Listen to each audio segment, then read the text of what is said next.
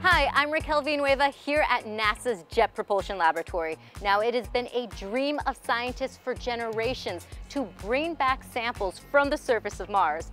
Now, right now, the Mars 2020 rover mission is laying the groundwork for that to happen. And that's why I'm in the In Situ Instrument Laboratory with Jessica Samuels, and she's here to tell us what's going on here. Well, we use this facility to develop and design our hardware and software systems for our Mars mission. And how does the sampling system work?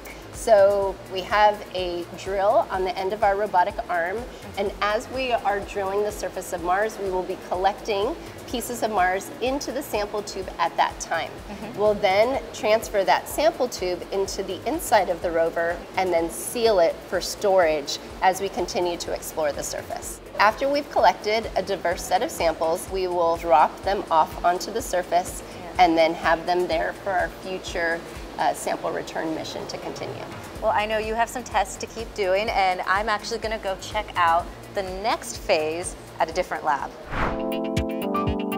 We're in a testing lab affectionately known as the Sandbox, and I'm here with Austin Nicholas. Now, can you explain how we are going to bring back samples from Mars? So starting from after 2020 has deposited tubes on the surface, there are 2 more missions to go in bringing the tubes back to Earth.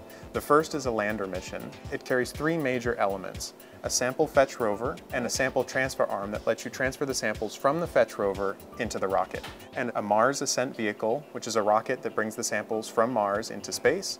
Meanwhile, the orbiter has also launched from Earth in 2026 and is making its way towards Mars, and it'll be in position by the time the rocket's fully loaded. The orbiter will then go to the sample container that the rocket's put into space and then capture it, ultimately bringing them to Earth in 2031.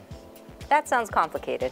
It is complicated, but fortunately we're not doing it alone. So we have a great partnership with the European Space Agency, and they're providing some major pieces of this mission. Within NASA, we've actually got a number of centers working on all of the different pieces. So we're partnering with Marshall Space Flight Center for the Mars Ascent Vehicle, Langley and Ames for the Earth Entry Vehicle, Glenn for the sample fetch rover wheels, and we're partnering with Goddard for the orbiter payload.